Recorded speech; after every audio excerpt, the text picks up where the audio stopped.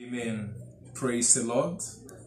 The Lord is good, and all the time the Lord our God is good. This is the day that the Lord our God has made for us to rejoice and be glad in it. Our God is good and is our very present help in time of need. He knows and He delivers all those who trust in Him. Glory be to His holy name. This again, our today's program. I want to welcome every one of us in this our program as we've been dealing with our topic, victory through the voice of the Lord our God. Victory through the voice of the Lord our God. Amen. That's a topic we've been dealing with, and we continue with that topic. And we also have been looking at the perilous times. The word of the Lord said, in the later days, perilous times will come. And these are just some of them. This is not the last. Days like this will not be the last ones. Days will come. Challenges will come. But the most important thing is, where are you? Where are you? In the word of the Lord in Psalm 91, open your Bible in Psalm 91 from verse 1. The word of the Lord said, He who dwells in the secret place of the Most High, he who dwells in the secret place of the Most High shall abide under the shadow of the Almighty. I will say of the Lord, He is my refuge and my fortress, my God, in Him I will trust. Surely He shall deliver you from the snare of the fowler and from the perilous pestilence.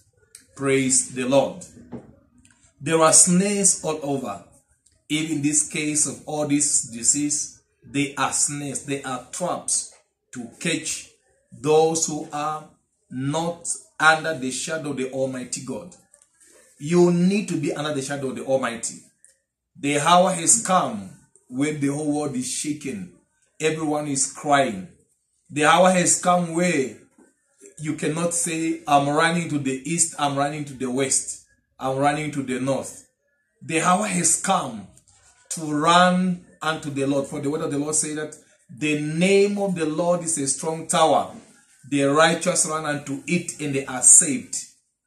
Beloved, do not be deceived. Do not be deceived. There is no safety outside God. Safety is in God. Abide in Him. Abide in His word. And His word will abide in you. And deliverance, protection, salvation, sanctification will be assured for you. Glory be to His holy name. Outside God, there is nothing. He said, I will make a wall of fire around them and the glory in their midst. That's Zechariah chapter 2 verse 5. I will be a wall of fire around them. Do you want to be surrounded by the wall of fire?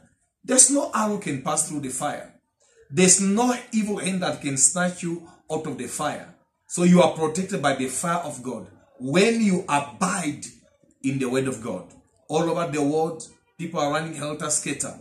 Is it when they are buying? Is it the way they are living? People are so troubled. Their hearts are failing them. The truth is that this sickness is not the one that's killing most people. What is killing people is fear, because their hearts are troubled. But our Lord and Savior Jesus Christ promised us in John 14, verse 1, He said, let not your heart be troubled. Let not your heart be troubled. Believe in God and believe also in me.